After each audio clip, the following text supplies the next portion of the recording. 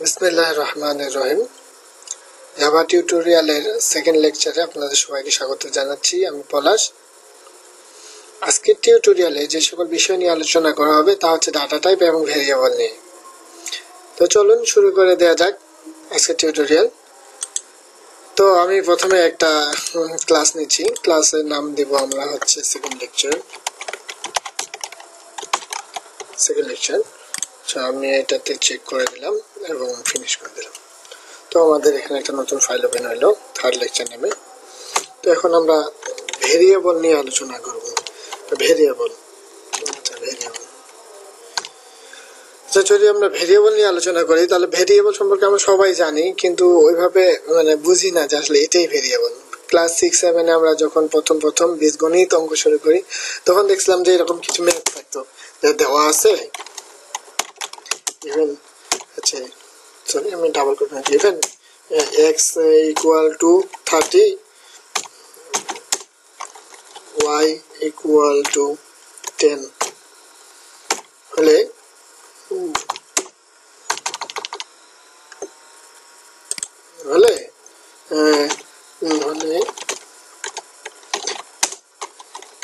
x plus y = what, এরকম আমরা অনেক অঙ্ক পাইছি। তো আসলে এখানে এইগুলোই হচ্ছে ভেরিয়েবল। মূলত হচ্ছে x হচ্ছে একটা ভেরিয়েবল, আর এই ভেরিয়েবলের মান হচ্ছে 30। y হচ্ছে একটা ভেরিয়েবল, এই যে ভেরিয়েবলের মান হচ্ছে কত, 10। তাহলে আমরা এক কথাই বলতে পারি যে ভেরিয়েবল হচ্ছে এমন একটা জিনিস যা কোনো কিছু মানকে ধারণ করতে পারে এবং এই মানগুলোকে আমরা পরবর্তীতে প্রোগ্রামে ব্যবহার করতে পারবো। তো এটাই হচ্ছে মূলত ভেরিয়েবল। তো জাভায় যখন আমরা ওই ভেরিয়েবল ঘোষণা করব বা ভেরিয়েবল নিয়ে ব্যবহার করব, তো ভেরিয়েবল ব্যবহার করার জন্য ভেরিয়েবলের ডাটা টাইপগুলোকে উল্লেখ করতে হয়। তো ডেটা টাইপটা কি সেটাও আমি এখন আপনাদেরকে বলবো। তো আসলে আমরা তাহলে একটা ভেরিয়েবল বানিয়ে দেখি যে আসলে কিভাবে ভেরিয়েবল বানাতে হয়। তো ভেরিয়েবল বানানোর নিয়মটা হলো এইভাবে যে প্রথমে কি দিতে হবে, প্রথমে হচ্ছে আমাদের ডেটা টাইপ দিতে হবে। তো প্রথমে ডেটা টাইপ, তারপর হচ্ছে ভেরিয়েবল নেম, তারপর দিয়ে হচ্ছে ভেরিয়েবলের যে মানটা আমরা অ্যাসাইন করব। তাহলে এর মানটা হবে কিভাবে, মানটা এইভাবে ভ্যালুটা দিয়ে এইভাবে দিলে এটা একটা ভেরিয়েবল হয়ে গেল। তো এখন চলুন আমরা এই যে একটা ভেরিয়েবল, আমরা এটাকে যদি একটা ভেরিয়েবল বানাতে চাই, যদি আমরা শুধু এর সামনে একটা ডেটা টাইপ দিয়ে দেই তাহলে এটা একটা ভেরিয়েবল হয়ে যাবে। ডেটা টাইপটা আমরা যদি ইন্টিজার দিয়ে দিই আর এখানটা যদি একটা সেমিকোলন দিয়ে দিই তাহলে এই যে এটাই প্রোগ্রামে ব্যবহারের উপযুক্ত একটা ভেরিয়েবল হয়ে গেল। তো আমরা দেখে ফেললাম যে আসলে কি কত সহজে আসলে এই ভেরিয়েবল গুলাকে ঘোষণা করা যায় এবং ব্যবহার করা যায়। তো আমি এখানে দেখাইছি যে এক লাইনে কিভাবে একটা ভেরিয়েবল ডিক্লেয়ার করা যায় এবং তার মানকে অ্যাসাইন করা যায়। তো আমরা যদি চাই যে হচ্ছে একই লাইনে একই ডেটা টাইপের অনেকগুলো ভেরিয়েবলকেও আমরা ডিক্লেয়ার করতে পারবো। তো সেটা আমি আপনাদেরকে দেখাচ্ছি যে কিভাবে একই ডেটা টাইপের অনেকগুলো ভেরিয়েবল একই লাইনে ডিক্লেয়ার করা যায়। তো এটা ডিক্লেয়ারের নিয়মটা হলো আমি আপনাদেরকে দেখাই দিচ্ছি যে প্রথমে ডেটা টাইপ, তারপর হচ্ছে কি ভেরিয়েবল নেম গুলো কমা করে দিলেই ওটা অনেকগুলো ভেরিয়েবল একসাথে ডিক্লেয়ার করা যাবে। তো ভেরিয়েবল নেম 1, নেম 2,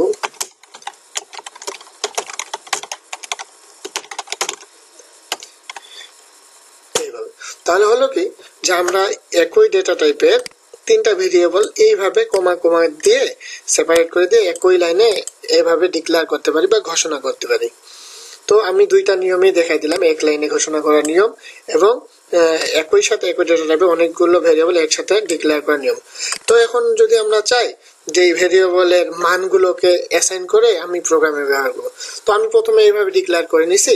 এখন আমি যে কোনো সময় প্রয়োজন অনুসারে এইভাবে ভেরিয়েবলের মানটাকে অ্যাসাইন করতে পারবো বা ইনিশিয়ালাইজ করতে পারবো। তো এইভাবে নিয়মটা হচ্ছে কি,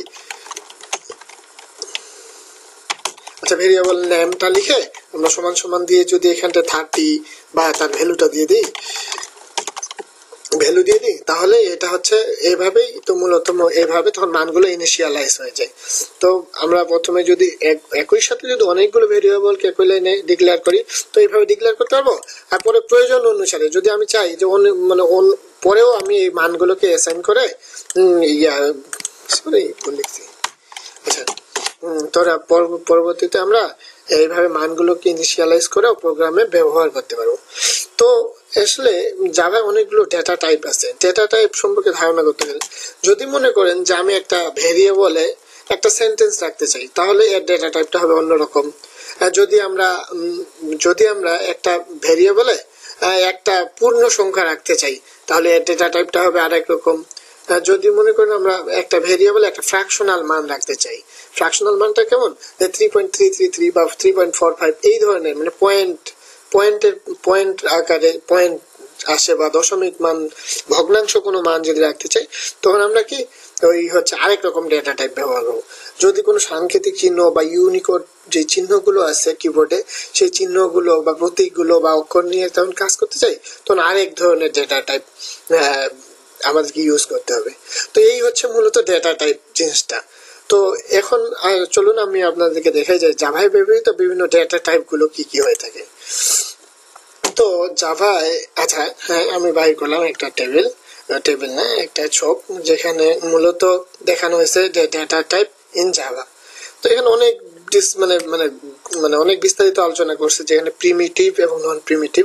প্রিমিটিভটা হচ্ছে কি, যেগুলো হচ্ছে বিল্ড ইন, যেগুলো জাভা প্রোগ্রামিং এর ভাষায় প্রোগ্রামিং এ দেয়াই আছে। আর নন প্রিমিটিভটা হচ্ছে যেটা হচ্ছে ইউজার ডিফাইন বা মানে যারা প্রোগ্রামার তারা তৈরি করে ব্যবহার করে।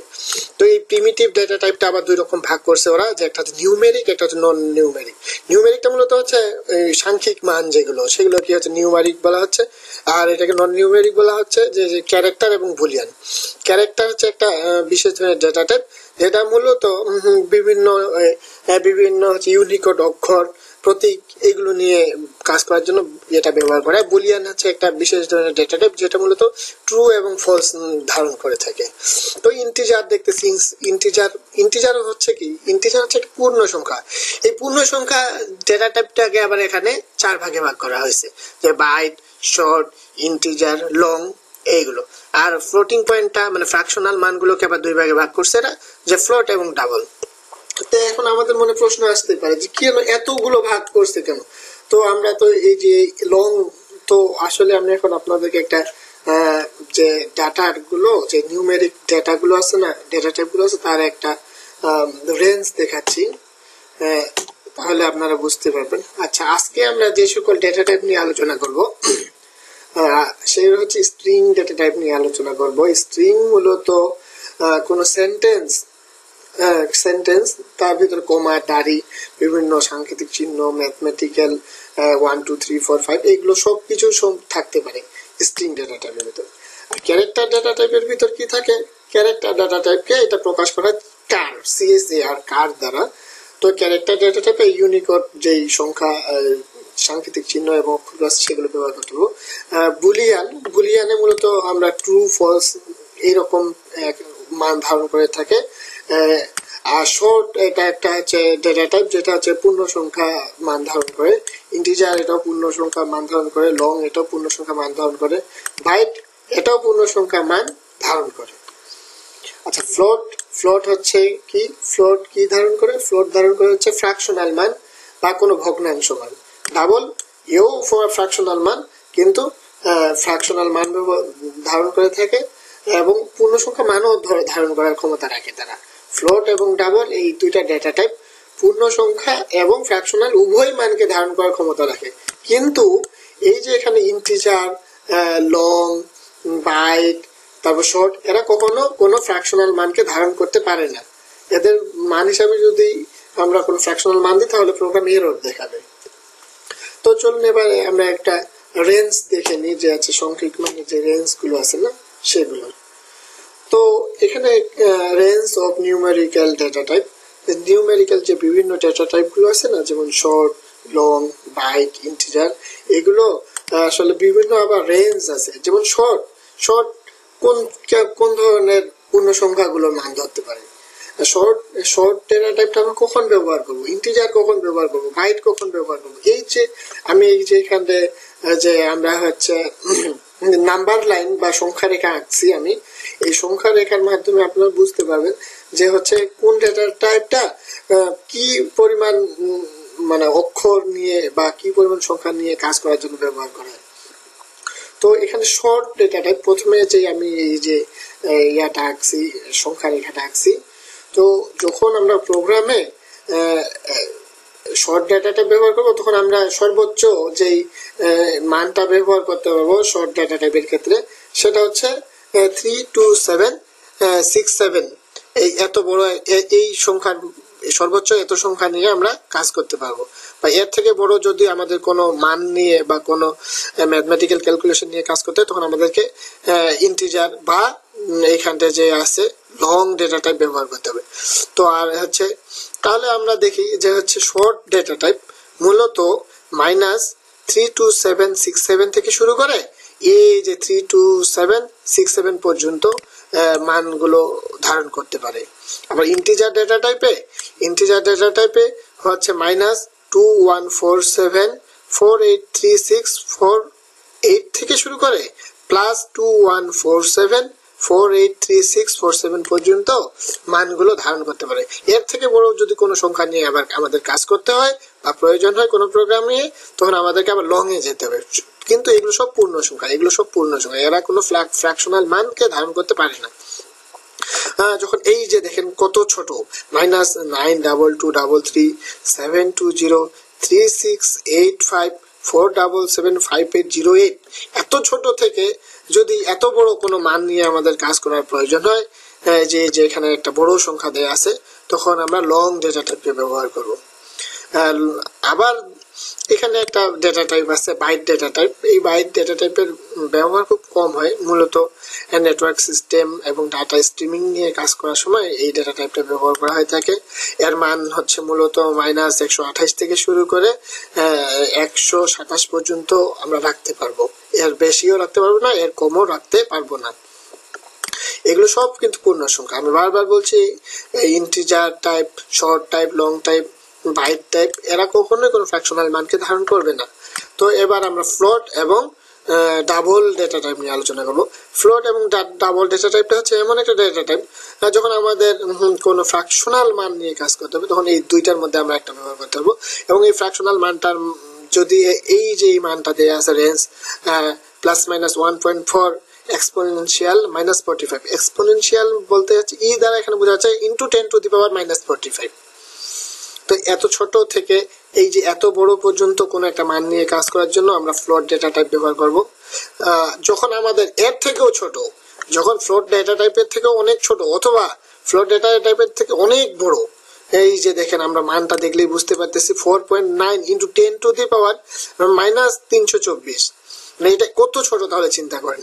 এত ছোট থেকে শুরু করে এটা আবার কত বড়, এই যে এর পাওয়ার কত 308, মানে এত বড় একটা সাংখ্যিক বা ভগ্নাংশ মান নিয়ে আমাদের কাজ করার প্রয়োজন হবে, তখন আমরা ডাবল ডেটা টাইপ ব্যবহার করব। তো এখন একটা প্রশ্ন আমাদের মনে আসতে পারে যে আমরা তাহলে ইন্টিজার আর শর্ট ডেটা টাইপ কেন ব্যবহার করবো? কারণ আমরা তো লং ডেটা টাইপ ব্যবহার করলে এই মানগুলো সব ব্যবহার করতে পারতেছি, এটারও ব্যবহার হচ্ছে, এটারও ব্যবহার হচ্ছে, এটারও ব্যবহার হচ্ছে, বাইটেরও ব্যবহার করতে পারতেছি। তাহলে আমরা এগুলো বাদ দিয়ে শুধু লং ব্যবহার করবো। হ্যাঁ, আপনারা চাইলে করতে পারবেন, কিন্তু এখানে সমস্যা আছে। সমস্যাটা হলো এই যে লং ডেটা টাইপের একটা ভেরিয়েবল ঘোষণা করলে এটা হচ্ছে বড় মানের একটা মেমোরি দখল করে, তো যে এটা মেমোরি লস হয়ে যায় বলতে পারি আমরা।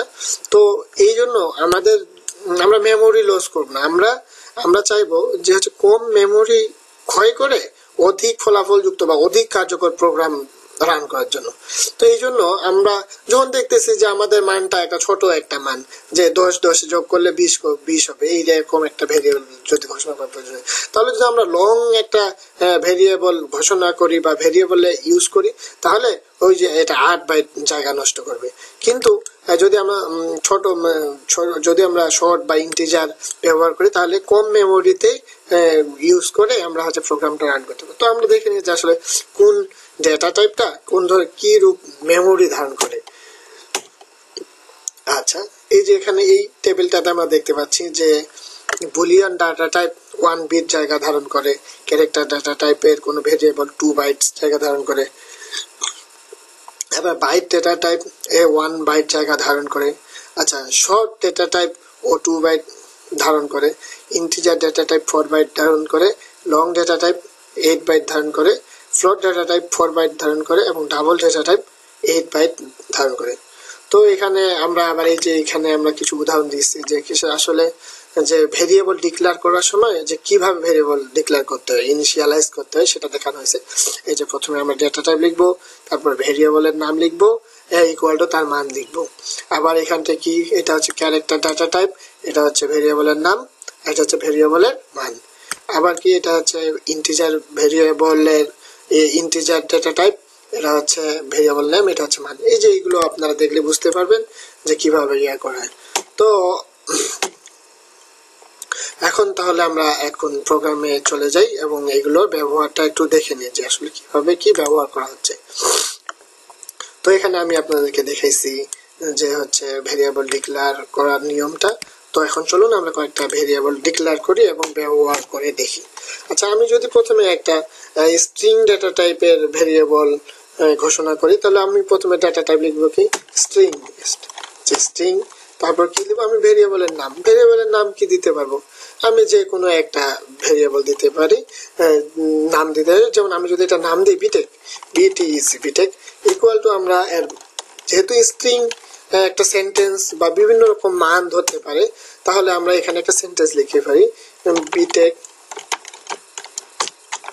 বিটেক ইকুয়াল টু হবে কি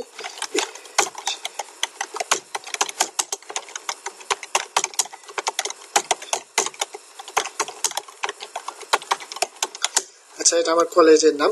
তো আমরা এখন দেখলাম যে স্ট্রিং ডেটা টাইপে আমরা সব ব্যবহার করতে পারছি, বড় হাতের সংখ্যা ব্যবহার করতে পারতেছি, আমরা সাংকেতিক চিহ্ন ব্যবহার করতে পারতেছি, আমরা ইয়া ব্যবহার করতে পারতেছি, কি ব্যবহার করতে পারতেছি, আমরা বিভিন্ন ছোট হাতে অক্ষরগুলো ব্যবহার করতে পারতেছি, তারপর হচ্ছে আমরা সবকিছু ব্যবহার করতে পারতেছি। তো এখন যদি আমরা প্রোগ্রামটাকে প্রিন্ট করি, তো আচ্ছা প্রিন্ট হচ্ছে না, কারণ কি আমরা তো প্রিন্টই করিনি, সরি আমরা প্রিন্ট করবো কিভাবে। তো আমরা যদি এই যে এই ভিটেকের, তাহলে এটা হলো কি, এটা হচ্ছে ডেটা টাইপ, এটা হচ্ছে ভেরিয়েবলের নেম, আর এটা হচ্ছে ভেরিয়েবলের মান। এখন যদি আমরা এই মানটাকে প্রিন্ট করার প্রয়োজন হয়, তখন আমরা এইভাবে প্রিন্ট করতে পারবো।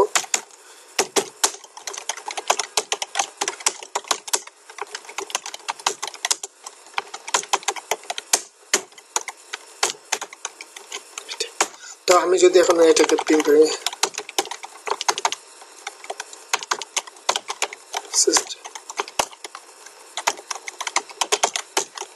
প্রিন্ট লাইন,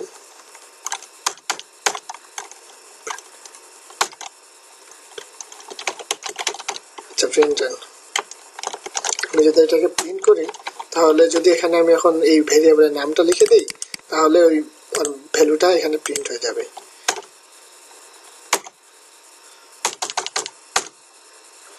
যদি এখন আমরা প্রোগ্রামটা রান করি, তাহলে আমরা দেখতেছি B Tech equal to Bangabandhu textile engineering college. তাহলে স্ট্রিং ডেটা টাইপের কোনো একটা ভ্যালুকে ঘোষণা করার সময় আমাকে একটা জিনিস মনে রাখতে হবে, স্ট্রিং এর মানটাকে সবসময় ডাবল কোটেশনের ভিতরে রাখতে হবে। এটা কিন্তু খুব ইম্পর্টেন্ট। যদি আমরা ডাবল কোটেশনের ভিতরে না রাখি তাহলে এটা হবে না। এই যে দেখি আমরা যদি এটাকে এইভাবে ইয়ে দিই, তাহলে এই যে এখানে দেখতে পাচ্ছি যে এখানে একটা এরর দেখাচ্ছে। এই জন্য সবসময় আমাদেরকে ডাবল কোটেশন ব্যবহার করতে হবে, এবং ডাবল কোটেশনের ভিতর যাই ব্যবহার থাকবে সেগুলো সব হচ্ছে ওই স্ট্রিং এর মান হবে। তো আমরা স্ট্রিং ডেটা টাইপের একটা ভেরিয়েবল ঘোষণা করলাম এবং এর একটা মান, এর একটা উদাহরণ দেখলাম যে কিভাবে এটাকে প্রিন্ট করতে হয়। তো এবার আমরা একটা ইন্টিজার ডেটা টাইপের ভেরিয়েবল ঘোষণা করি। আচ্ছা ইন্টিজার, তো প্রথমে আমি ডেটা টাইপ লিখলাম আইএনটি, সরি আমি কমেন্ট দিয়ে ফেসিবল করে আইএনটি ইন্টিজার ডেটা টাইপ। তারপর হচ্ছে ভেরিয়েবলের নাম দিলাম কি, যে হচ্ছে টাকা, টিএকে টাকা।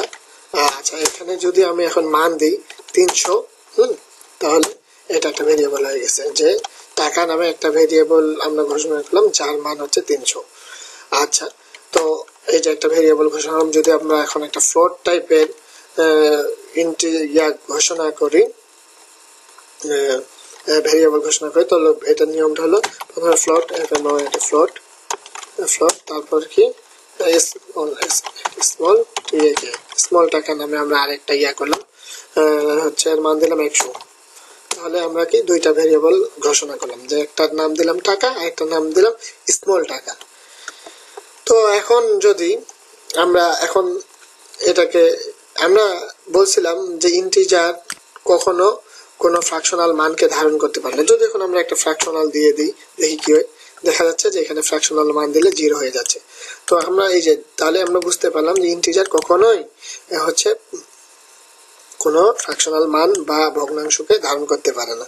তাই আমরা সবসময় ইন্টিজারের পূর্ণ সংখ্যা ব্যবহার করব। তো আমরা এখন যদি প্রিন্ট করি যে মাই স্যালারি ইজ, যদি আমার স্যালারি যদি 3000 টাকা হয়, সাপোজ আমি লিখলাম একটা কথার কথা যে আমার স্যালারি 3000 টাকা, তো প্রিন্ট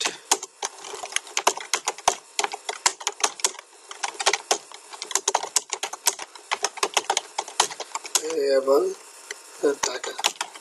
আচ্ছা, আমি টাকা নামে ভেরিয়েবলের হচ্ছে ভ্যালুটাকে প্রিন্ট করতেছি। তাহলে আমি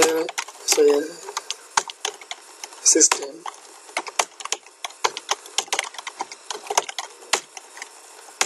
প্রিন্ট লাইনে আমি যদি এখন টাকাটাকে প্রিন্ট করি, তাহলে দেখা যাক যে পরবর্তী লাইনে যে হচ্ছে টাকাটা প্রিন্ট করে কিনা। তো দেখি যে টাকার মান দেয়া আছে 3000, তাই পরবর্তী লাইনে আমাদের 3000 প্রিন্ট করে দেখাইছে। তো এইভাবে মূলত আমরা ভেরিয়েবল ঘোষণা করতে পারি এবং ব্যবহার করতে পারি। এবার যদি আমরা ফ্লোট ডেটা টাইপের যে স্মল টাকা নামে যে একটা ভেরিয়েবল আছে সেটাকে যদি প্রিন্ট করতে চাই, তাহলে দেখি আমি প্রিন্ট করে দেখি।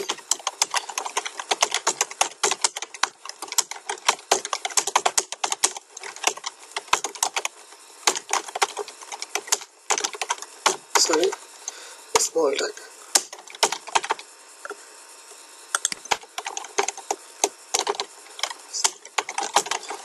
স্মল টাকা নামে যে ভেরিয়েবলটা আছে সেটাকে যদি সেটা মানটাকে যদি আমরা প্রিন্ট করতে চাই, তাহলে সিস্টেম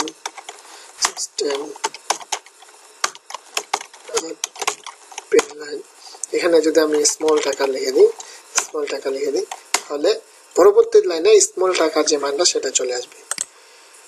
আচ্ছা, এখানে আমরা একটা জিনিস পার্থক্য লক্ষ্য করতেছি যে স্মল টাকা যে মানটা আমরা এখানে দিছি 100, কিন্তু এখানে একটা পয়েন্টের পরে 0 আসছে কেন? তো আসলে যেহেতু ফ্লোট ডেটা টাইপ সবসময় ফ্র্যাকশনাল মান এবং হচ্ছে ভগ্নাংশ মান ধারণ করে, এবং সে স্বাভাবিকভাবে হচ্ছে সে একটা পয়েন্টের পর একটা জিনিস রেখে দেয়, 0 রেখে দেয়। এটাই হচ্ছে ফ্লোট ডেটা টাইপের একটা বৈশিষ্ট্য। তো এখন আমরা টাকা এবং স্মল টাকার একটা যোগফল করি, দেখি যে কি আসতেছে মানটা।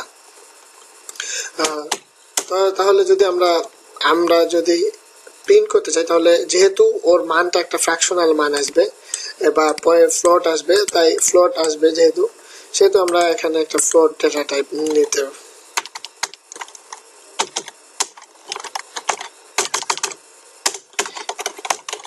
addition of the value of two variable called হচ্ছে টাকা and small টাকা। আচ্ছা, addition of the value of two variable called টাকা and small টাকা। আমরা যদি টাকা এবং স্মল টাকা ভেরিয়েবলের যোগফল প্রিন্ট করতে চাই বা যোগ করতে চাই, তাহলে আমরা দেখি আমরা তাহলে একটা রেজাল্ট নিই, একটা ভেরিয়েবল নিলাম।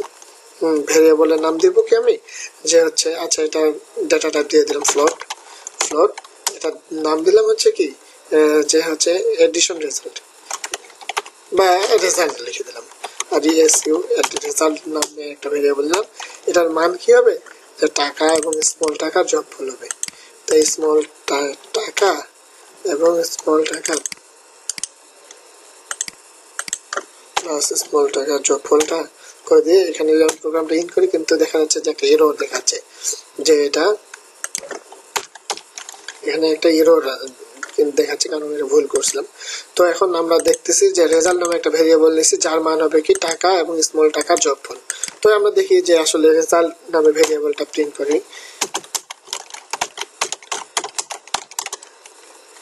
এই রেজাল্ট, আচ্ছা আমরা রেজাল্ট প্রিন্ট করতেছি, সেটা দেখি। যদি প্রিন্ট করি তাহলে দেখা যাবে কি যে হচ্ছে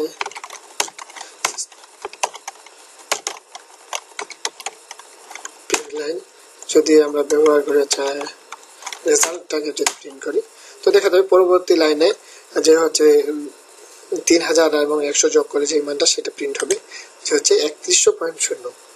আচ্ছা, দেখা যাচ্ছে যে এইভাবে আমরা ভেরিয়েবল গুলোকে ব্যবহার করতে পারছি। তো পরবর্তীতে এখন আমরা কি দুইটা ভেরিয়েবলের দুইটা ডেটা টাইপ নিয়ে তিনটা ডেটা টাইপ নিয়ে অলরেডি আলোচনা করছি। ইন্টিজার ডেটা টাইপ নিয়ে আলোচনা করেছি, ফ্লোট ডেটা টাইপ নিয়ে আলোচনা করছি এবং স্ট্রিং ডেটা টাইপ নিয়ে আলোচনা করছি। যে এখানে স্ট্রিং ডেটা টাইপ নিয়ে আলোচনা করছি। তো আচ্ছা হ্যাঁ আলোচনা করছি।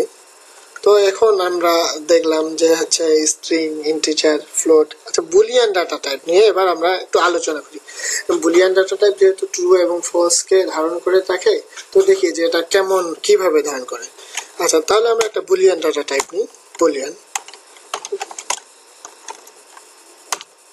আচ্ছা বুলিয়ান নিলাম প্রথমে ডেটা টাইপ, তারপর হলাম কি যেটার নাম দিলাম একটা হচ্ছে যে অবস্থা, OBOSTS অবস্থা। আমরা একটা নাম দিলাম যে এটার অবস্থা বা অবস্থাটা কি। তো আমরা যদি এর মান হিসাবে দেই যে স্মল টাকা, আচ্ছা টাকা টাকা নামে যে ভেরিয়েবলটা আছে, টাকা বৃহত্তর স্মল টাকা, স্মল টাকা। আচ্ছা যদি এইভাবে দিই, তো যে আমরা একটা বুলিয়ান ভেরিয়েবল ডেটা টাইপের ভেরিয়েবল নিছি, যেটা তার এই অবস্থার এই কন্ডিশনটা যে টাকা কি স্মল টাকার চেয়ে বড়, এইটা কি যদি সত্যি হয় তাহলে সত্যি, আর যদি মিথ্যা হয় তাহলে মিথ্যা রিটার্ন করবে। তো আমরা দেখি যে এইটা আমরা একটা কন্ডিশন দিয়ে দিছি, এই কন্ডিশনটাকে সে চেক করবে। যদি এটা কন্ডিশন যদি সত্য হয় তাহলে এই অবস্থা নামের যে ভেরিয়েবলটা সে সত্য বা ট্রু রিটার্ন করবে। যদি এই কন্ডিশনটা ফলস হয় তাহলে সে মিথ্যা বা ফলস রিটার্ন করবে। তো দেখি আমরা প্রিন্ট করে দেখি যে অবস্থাটা কি, টাকা কি স্মল টাকার থেকে বড়। তো দেখি আমরা, তাহলে এখন আমি প্রিন্ট করতেছি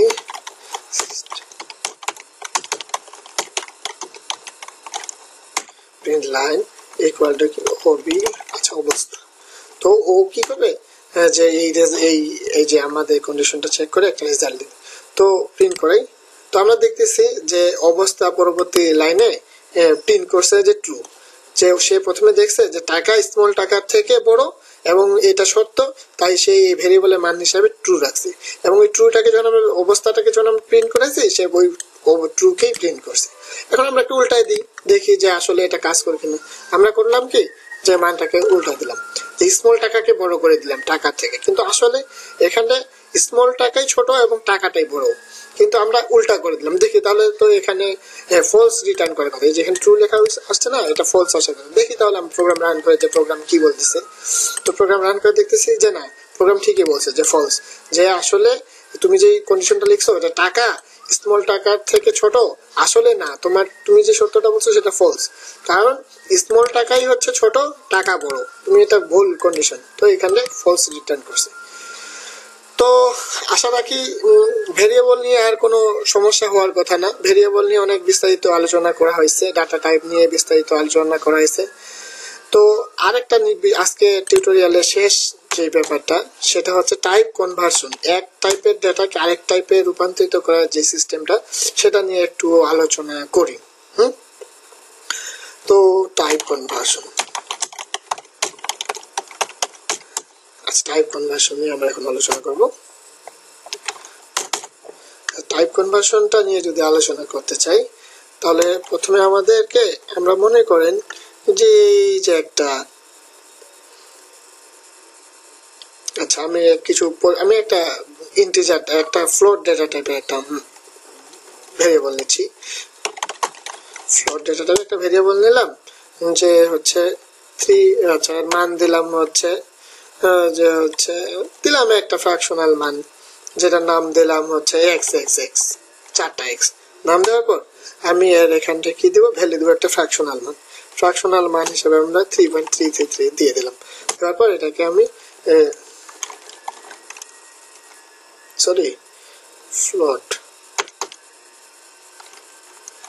ফ্লোট ডেটা টাইপ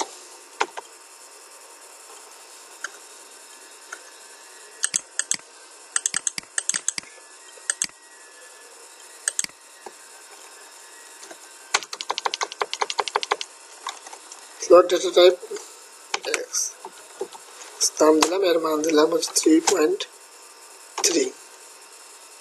3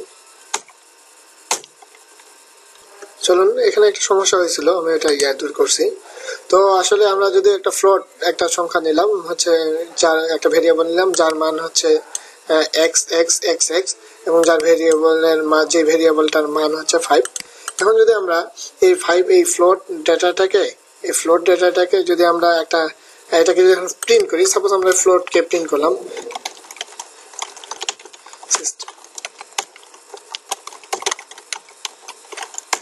আমরা যদি এই এক্স এক্স কে প্রিন্ট করি, তো দেখবো যে আমার পরবর্তী লাইনে কি প্রিন্ট করবে, 5.0 প্রিন্ট করবে। মানে কি, এটা একটা ফ্লোট ডেটা টাইপ, তাই 5.0 প্রিন্ট করলো। কিন্তু এখন যদি আমরা এটাকে মানে চেঞ্জ করে ইন্টিজারে প্রিন্ট করতে চাই, তো আমরা এটা এক্স এক্স এক্স এক্স এর যে ভ্যালুটা পাস, এটাকে এখন আমরা ইন্টিজারে কনভার্ট করব, মানে পূর্ণ সংখ্যায় কনভার্ট করব। তো দেখি ইন্টিজারে কনভার্ট করলে কেমন হচ্ছে। তো আর এই সিস্টেমটা হলো, প্রথমে আমরা লিখবো আইএনটি, প্রথমে ডেটা টাইপটা লিখবো, তারপর যে নতুন যে ভেরিয়েবলটা হবে তার মান কি দেব, তার মান দিলাম হচ্ছে নিউ আইএনটি, নিউ ইন্টিজার, নতুন একটা ইন্টিজার মান হবে। এবং এটাকে যদি এখন আমরা এর ভ্যালু হিসাবে দিই হচ্ছে এক্স এক্স এক্স এক্স দিই, তাহলে এখন দেখা যাক আমাদের কি হচ্ছে।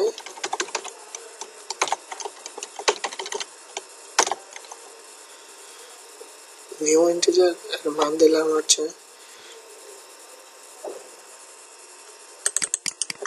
কপি,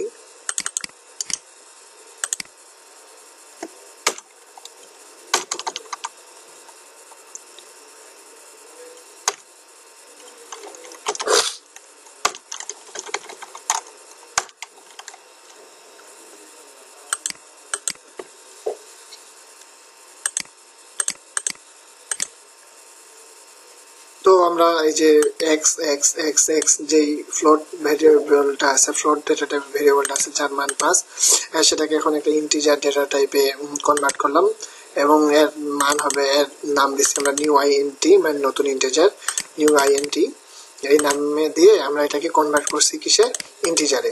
চলুন এটাকে আমরা প্রিন্ট করে দেখি তো যে এটা ফলাফলটা কেমন দেখাচ্ছে। তাহলে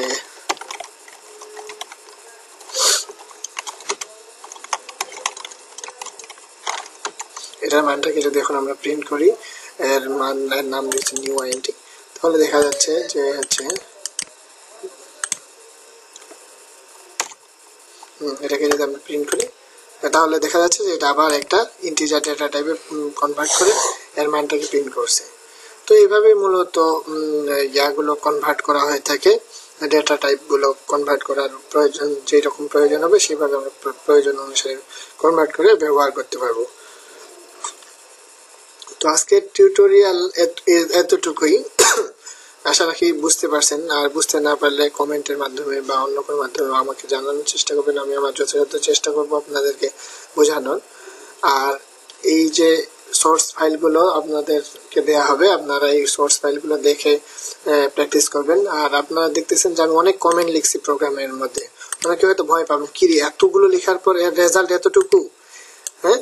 তো ভয় পাওয়ার কিছু নেই, এই কমেন্ট গুলোকে আপনারা ডিলিট করে দিবেন। আমি অনেকগুলো কমেন্ট লিখছি যেন আপনারা বুঝতে পারেন, সবকিছু যেন ঠিক মতো বুঝতে পারেন, সেই কারণে অনেকগুলো কমেন্ট লিখছি। এই কমেন্ট গুলোকে আপনারা ডিলিট করে দিয়ে দেখবেন যে তাহলে প্রোগ্রামটা অল্প ছোট হয়ে গেছে। আর হচ্ছে বেশি বেশি প্র্যাকটিস করবেন, কারণ প্র্যাকটিস না করলে ভুলে যাওয়ার সম্ভাবনা অনেক থাকে, কারণ আমিও ভুলে যাই। আর এই টিউটোরিয়ালে কিছু ভুল ত্রুটিও থাকতে পারে, কারণ আমি তো একজন সিএসসি এর কোনো ছাত্র না, বা কোনো বড় মাপের প্রোগ্রাম না, কারণ আমি নিজেও এখন জাভা শিখছি এবং শেখার ফাঁকে ফাঁকে আপনাদেরকে টিউটোরিয়াল বানিয়ে দেওয়ার চেষ্টা করতেছি। তো আসলে আমি একজন টেক্সটাইল ইঞ্জিনিয়ারিং স্টুডেন্ট, আমি বঙ্গবন্ধু টেক্সটাইল ইঞ্জিনিয়ারিং কলেজেই লেখাপড়া করি। তো শখ হিসাবে মূলত প্রোগ্রামিং করতেছি বা করার চেষ্টা করতেছি বলতে পারেন। তো অবশ্যই আমার ভুল ত্রুটিগুলোকে ক্ষমা সুন্দর দৃষ্টিতে দেখবেন, এবং গঠনমূলক সমালোচনা করে আমার পারফরম্যান্স কিভাবে বাড়ানো যায় এবং আমি যেন ভালো কিছু আপনাদের কাছ থেকে শিখতে পারি, সেগুলো অবশ্যই চেষ্টা করবেন আমাকে শেখানোর। তো সবাই ভালো থাকবেন, আল্লাহ হাফিজ।